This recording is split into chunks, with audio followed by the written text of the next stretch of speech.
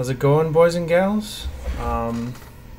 Basically, I'm here to give you an announcement and kind of what's going on, or what's going to be going on.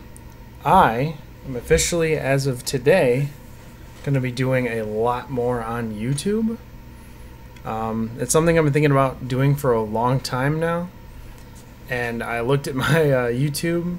The last video I uploaded was, it was Mega Man X4. That was like a month ago. But before that was some Project Base run. That was like 4 months ago. So what I want to do is essentially get back into YouTube and do more actual content rather than just uploading speedruns and stuff. So what I'm thinking about doing is creating a couple like little mini series to upload, like every other day or every day, just so people have stuff to watch.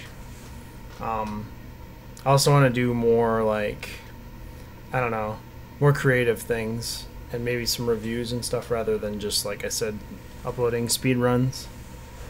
It's something I've been thinking about doing for a long time, so hopefully I can come up with some good stuff to upload.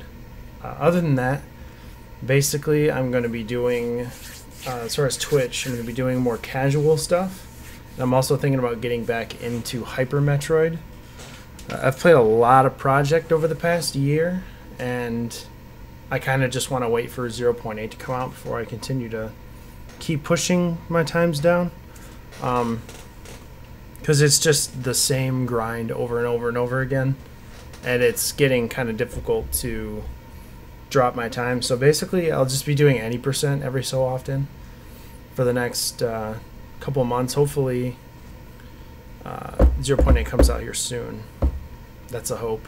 Other than that, really I want to do more Super Nintendo casual stuff. I was looking into the game called The Messenger that was just released on Steam. That looks like a lot of fun, so I might actually pick that up soon and do a playthrough of that, because that looked really cool. Really just, I'm here to tell you basically I'm going to do a lot more YouTube stuff and creating more content in that way as well as Twitch. That way I can kind of get more creativity out in a different way than just Twitch, because I feel like that's what I've been focusing on so hard over the past 2 years. So yeah, keep an eye out for more YouTube stuff, and yeah.